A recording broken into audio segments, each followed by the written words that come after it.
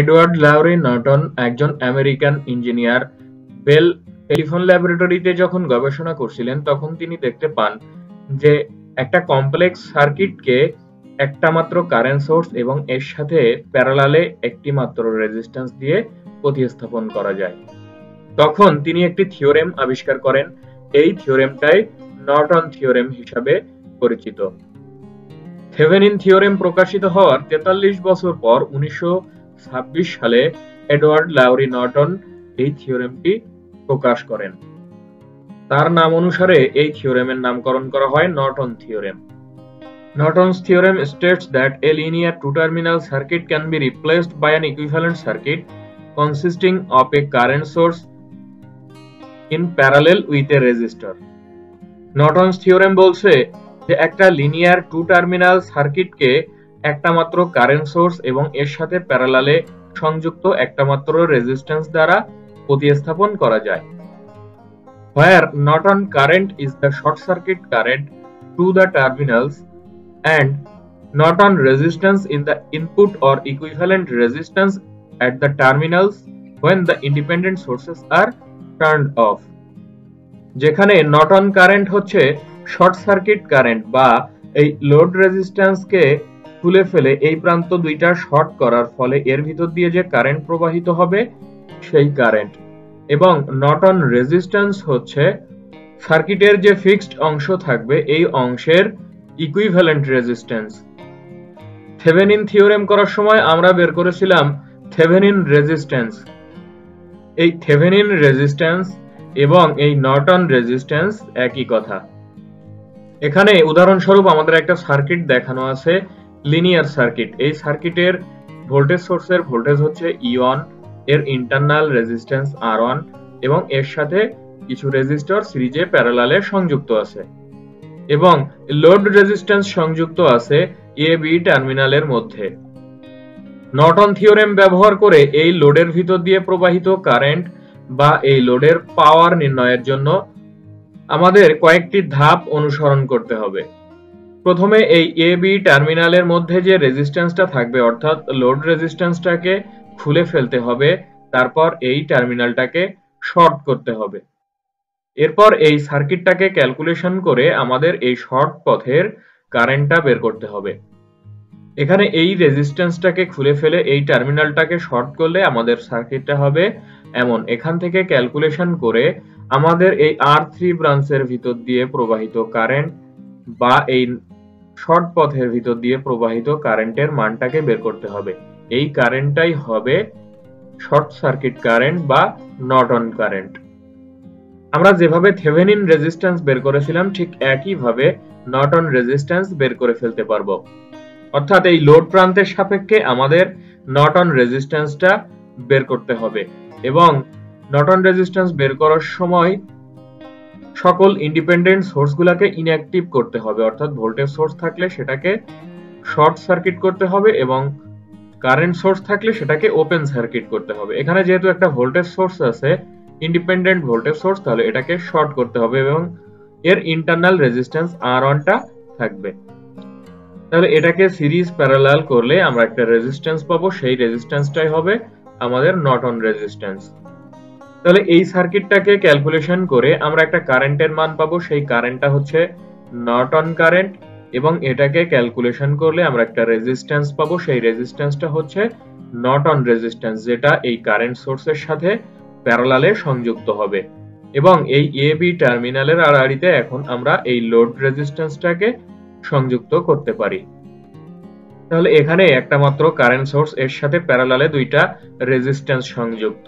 তাহলে এই লোড রেজিস্ট্যান্সের ভিতর দিয়ে কি পরিমাণ কারেন্ট প্রবাহিত হচ্ছে সেটা আমরা খুব সহজে বের করে ফেলতে পারবো এবং এর কারেন্ট বের করতে পারলে এর পাওয়ারও আমরা খুব সহজেই বের করে ফেলতে পারবো। এই নর্টন রেজিস্ট্যান্স বের করার ক্ষেত্রেও আমাদের দুইটা শর্ত মাথায় রাখতে হবে বা দুইটা কেস মাথায় রাখতে হবে। কেস 1 হচ্ছে if the network has no dependent sources, অর্থাৎ যদি সার্কিটে কোনো ডিপেন্ডেন্ট সোর্স না থাকে, সবগুলাই ইন্ডিপেন্ডেন্ট সোর্স থাকে, সেক্ষেত্রে যদি সার্কিটের সবগুলো সোর্সই ইন্ডিপেন্ডেন্ট সোর্স হয় তাহলে নর্টন রেজিস্ট্যান্স বের করার সময় আমাদের সার্কিটের সকল ইন্ডিপেন্ডেন্ট সোর্সকে জিরো করতে হবে বা ইনঅ্যাক্টিভ করতে হবে। এবং কেস 2 হচ্ছে if the network has dependent sources, যদি এই নেটওয়ার্কে কোনো ডিপেন্ডেন্ট সোর্স থেকে থাকে, অর্থাৎ যে সোর্সের ভোল্টেজ বা কারেন্ট সার্কিটের অন্য কোনো এলিমেন্টের ভোল্টেজ বা কারেন্টের উপর নির্ভর করে। এই ধরনের কোনো সোর্স যদি সার্কিটে থেকে থাকে, সেক্ষেত্রেও আমাদের সার্কিটের যতগুলো ইন্ডিপেন্ডেন্ট সোর্স থাকবে সবগুলোকেই জিরো করতে হবে বা ইনঅ্যাক্টিভ করতে হবে, কিন্তু এই ডিপেন্ডেন্ট সোর্সগুলোকে আমরা ইনঅ্যাক্টিভ করতে পারবো না, কারণ এগুলো সার্কিটের অন্যান্য ভেরিয়েবল দ্বারা নিয়ন্ত্রিত। সেক্ষেত্রে এই সার্কিটের নর্টন রেজিস্ট্যান্স বের করার সময় লোড প্রান্তে আমাদের 1 ভোল্টের একটি ভোল্টেজ সোর্স বা 1 অ্যাম্পিয়ারের একটি কারেন্ট সোর্স সংযোগ করতে হবে। যদি আমরা এখানে 1 ভোল্টের একটি ভোল্টেজ সোর্স সংযোগ করি, তাহলে বের করতে হবে যে এই সোর্স থেকে কি পরিমাণ কারেন্ট প্রবাহিত হচ্ছে, এবং যদি 1 অ্যাম্পিয়ারের কারেন্ট সোর্স সংযোগ করি, তাহলে এর আড়াআড়িতে কি পরিমাণ ভোল্টেজ পাওয়া যাচ্ছে সেটাকে আমাদের নির্ণয় করতে হবে এই সার্কিটটাকে ক্যালকুলেশন করে। তাহলে আমাদের এই সার্কিটের ক্ষেত্রে টোটাল ভোল্টেজটাও জানা থাকবে এবং টোটাল কারেন্টটাও জানা থাকবে। আমরা থেভেনিন রেজিস্ট্যান্স বা নর্টন রেজিস্ট্যান্স বের করে ফেলতে পারবো। আবার এই সার্কিটের ক্ষেত্রেও আমাদের সার্কিটের মোট কারেন্টের পরিমাণ জানা থাকবে, আবার এর আড়াআড়িতে মোট ভোল্টেজের পরিমাণও জানা থাকবে। তাহলে এখান থেকে ক্যালকুলেশন করে আমরা থেভেনিন রেজিস্ট্যান্স বা নর্টন রেজিস্ট্যান্সটাকে বের করে ফেলতে পারবো। থেভেনিন ইকুইভ্যালেন্ট সার্কিটকে আমরা সমতুল্য নর্টন ইকুইভ্যালেন্ট সার্কিটে কনভার্ট করতে পারি, আবার এই নর্টন ইকুইভ্যালেন্ট সার্কিটকে সমতুল্য থেভেনিন ইকুইভ্যালেন্ট সার্কিটে কনভার্ট করতে পারি সোর্স ট্রান্সফরমেশন ব্যবহার করে। যেমন এই থেভেনিন ইকুইভ্যালেন্ট সার্কিট থেকে আমরা যদি নর্টন ইকুইভ্যালেন্ট সার্কিটে কনভার্ট করতে চাই, তাহলে এই সোর্সের কারেন্টের মান হবে এই ভোল্টেজ সোর্সের ভোল্টেজ বাই এই সিরিজে সংযুক্ত রেজিস্ট্যান্স, অর্থাৎ ভিটিআইএস বাই আরটিআইএস। এবং এই সার্কিটে এই সিরিজে সংযুক্ত রেজিস্ট্যান্স অর্থাৎ আরটিআইএসটাকে, অর্থাৎ থেভেনিন রেজিস্ট্যান্সটাকে আমরা এই নর্টন ইকুইভ্যালেন্ট সার্কিটে এই সোর্সের সাথে প্যারালালে সংযুক্ত করতে হবে। আবার এই নর্টন ইকুইভ্যালেন্ট সার্কিট থেকে থেভেনিন ইকুইভ্যালেন্ট সার্কিটে কনভার্ট করার সময় এই ভোল্টেজটা হবে এই সার্কিটের সোর্সের কারেন্ট গুণ এর রেজিস্ট্যান্স, অর্থাৎ আইএন গুণ আরএন। এবং এই সার্কিটে প্যারালালে যে রেজিস্ট্যান্সটা সংযুক্ত ছিল সোর্সের সাথে, এই রেজিস্ট্যান্সটাই হবে এই ভোল্টেজ সোর্সের সাথে সিরিজে সংযুক্ত। এখন আমরা নর্টন থিওরেম ব্যবহার করে কয়েকটি সার্কিট সমাধানের চেষ্টা করব। এখানে আমাদের যে সার্কিটটা দেওয়া আছে, এই সার্কিটের ক্ষেত্রে আমাদের বের করতে হবে Norton equivalent circuit. Norton theorem ব্যবহার করে সার্কিট সমাধানের জন্য আমাদের প্রথম কাজ হচ্ছে এই ওপেন টার্মিনাল বা এই লোড টার্মিনালটাকে শর্ট করতে হবে এবং এই শর্ট পথের কারেন্টটা বের করতে হবে। তাহলে এই পথটাকে যদি আমরা শর্ট করি এবং সার্কিটটাকে ড্র করি, তাহলে সার্কিটটা হবে এমন। এখানে এই শর্ট পথের প্যারালালে আরো একটি রেজিস্ট্যান্স সংযুক্ত আছে 5 ওহমের। যেহেতু কারেন্ট এই শর্ট পথ দিয়ে প্রবাহিত হবে, তাই এই 5 ওহম রেজিস্ট্যান্সের ভিতর দিয়ে কোনো কারেন্ট যাবে না এবং এটা ওপেন সার্কিট হিসাবে কাজ করবে। অর্থাৎ এই 5 ওহম রেজিস্ট্যান্সটাকে আমরা ওপেন ধরে নিতে পারি। তাহলে এখানে আমরা দুইটা লুপ পাবো। এই দুইটা লুপকে আমরা I1 I2 দ্বারা ডিনোট করে নিলাম। এই I2 লুপের কারেন্টটাই এই শর্ট পথের ভিতর দিয়ে প্রবাহিত হচ্ছে। তাহলে I2 কারেন্টের মানই হচ্ছে আমাদের নর্টন কারেন্ট, এবং এই I1 কারেন্টই হচ্ছে এই সোর্সের কারেন্ট, অর্থাৎ I1 লুপের কারেন্টই হচ্ছে এই 2 অ্যাম্পিয়ার কারেন্ট।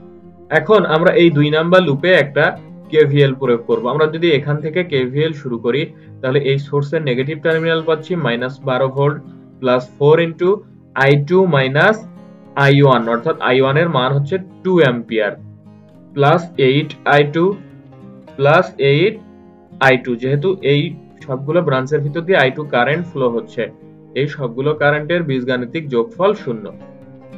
এটাকে ক্যালকুলেশন করলে আমরা I2 এর মান পাবো 1 অ্যাম্পিয়ার। এই I2 এর মানই হচ্ছে নর্টন কারেন্ট, অর্থাৎ নর্টন কারেন্ট এখানে 1 অ্যাম্পিয়ার। এবার আমাদের বের করতে হবে নর্টন রেজিস্ট্যান্স। নর্টন রেজিস্ট্যান্স বের করার ক্ষেত্রে আমাদের সকল ইন্ডিপেন্ডেন্ট সোর্সগুলোকে আগে ইনঅ্যাক্টিভ করতে হবে। যেহেতু এখানে একটা 2 অ্যাম্পিয়ারের কারেন্ট সোর্স আছে, তাহলে এটা হবে ওপেন বা 0 অ্যাম্পিয়ার এবং এই ভোল্টেজ সোর্সটা হবে 0 ভোল্ট বা শর্ট।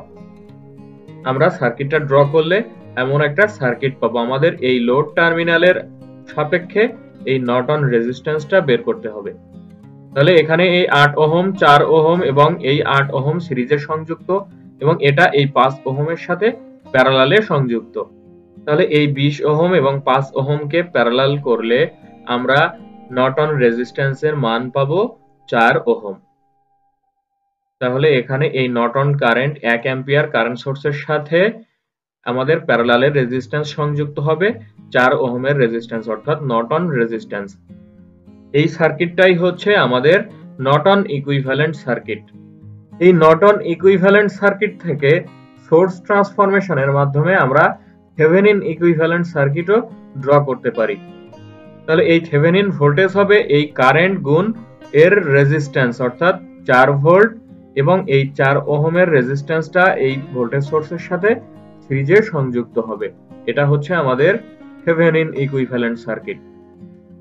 এখন আমরা ডিপেন্ডেন্ট সোর্স সংযুক্ত আরো একটি সার্কিট সমাধান করব নর্টন থিওরেম ব্যবহার করে।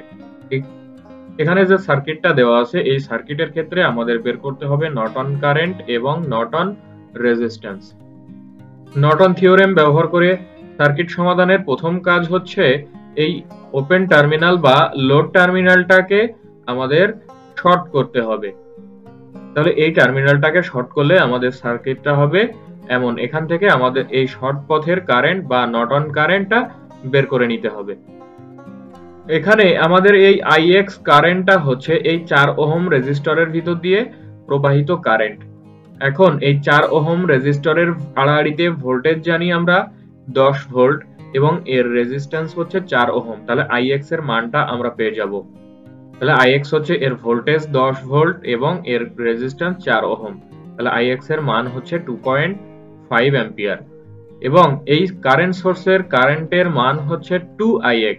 তাহলে এই IX এর মান যদি আমরা বসাই 2.5 অ্যাম্পিয়ার, তাহলে এই সোর্সের কারেন্টের মান পাবো 5 অ্যাম্পিয়ার। আবার এই 5 ওহম রেজিস্ট্যান্সের আড়াআড়িতে ভোল্টেজ হচ্ছে এই 10 ভোল্ট, যেহেতু এই নেগেটিভ টার্মিনাল এবং এই টার্মিনালটা একই টার্মিনাল, যেহেতু এটা একটা শর্ট পথ, তাহলে আমরা বলতে পারবো এই 5 ওহম রোধের আড়াআড়িতে ভোল্টেজ হচ্ছে এই 10 ভোল্ট। তাহলে এই 5 ওহমের ভিতর দিয়ে প্রবাহিত কারেন্টও আমরা বের করে ফেলতে পারবো, অর্থাৎ এর ভোল্টেজ 10 ভোল্ট বাই এর রেজিস্ট্যান্স 5 ওহম। তাহলে এর ভিতর দিয়ে 2 অ্যাম্পিয়ার কারেন্ট প্রবাহিত হচ্ছে। এখন এই এ নোডে যদি আমরা একটা KCL প্রয়োগ করি, তাহলে এই শর্ট পথের কারেন্টটা আমরা বের করে ফেলতে পারবো। এই এ নোডে আমাদের 5 অ্যাম্পিয়ার কারেন্ট ঢুকছে, তাহলে এর ডিরেকশন হবে নেগেটিভ। এই 2 অ্যাম্পিয়ার কারেন্টও ঢুকছে, তাহলে এর ডিরেকশনও হবে নেগেটিভ। প্লাস এই IN বা ISC কারেন্টটা এই নোড থেকে বের হয়ে যাচ্ছে, তাহলে এটা ডিরেকশন হবে পজিটিভ। এই সবগুলা কারেন্টের বীজগাণিতিক যোগফল 0। তাহলে এই শর্ট সার্কিট কারেন্ট বা নর্টন কারেন্টের মান আমরা পেলাম 7 অ্যাম্পিয়ার।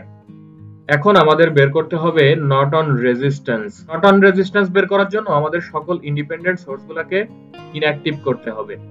এখানে যেহেতু ভোল্টেজ সোর্স আছে, তাহলে এটা হবে শর্ট বা 0 ভোল্ট।